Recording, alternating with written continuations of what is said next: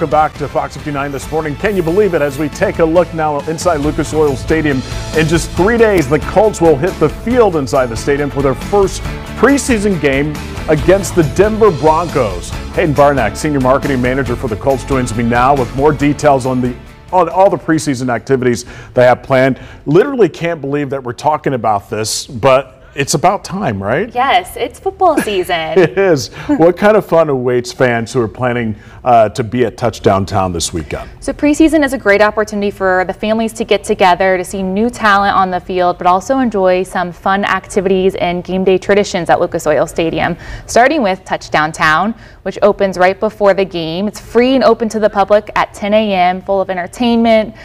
There's the Play 60 field and the 40-yard dash where kids can test their football skills, and you'll get to see cheerleaders and beer specials and all of the great things to enjoy that sunny day. It makes a lot of fun for sure. Tell us about the special blue color changing cups and how can fans get a hold of one of those? Those are, I hear they're popular. Yes, so it is our family day. So we want the families to come out and enjoy the game. The first 20,000 fans through the gates will get the blue mascot color changing cups. Did you hear that? 20,000, first 20,000 fans. And then there's tons of activities for families, especially kids, to enjoy, with face painting on the concourse, sign making. They can pick up coloring books at guest services kiosks.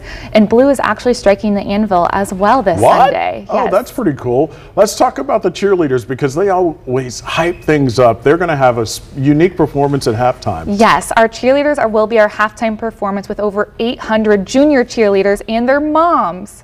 So we're really excited to have them perform together on the field. It should be a really great visual. That's pretty different. So you get to see the junior cheerleaders with their moms. Now, I'm going to go ahead and put it out there, but how good are the moms compared to the junior cheerleaders? They have been practicing all week long, so rehearsals have been good. We have a wonderful set of our Colts cheerleaders leading the charge there. That's awesome to be able to see them out there participating and cheering with their little ones. That's cool. There's also a family 4-pack available. What should fans know about that? And there's time to get ready for the game. Yes, if you don't have tickets yet to the game, the family 4-pack is a wonderful option. It's 4 tickets for $100 and you get 2 free meals from Qdoba. That's pretty awesome. 4 tickets for $100. And there's still a few training camp practices left.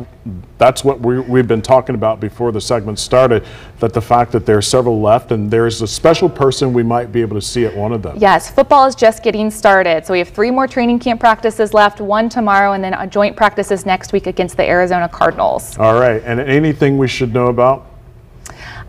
We're excited. We have preseason next week against the Cardinals as well, so we're ready to be back in action for football this year. All right, Hayden Barnack with the Colts joining us this morning. Let's get ready for this weekend. I'm pretty excited, and I know you are too, all of you guys over at the Colts complex.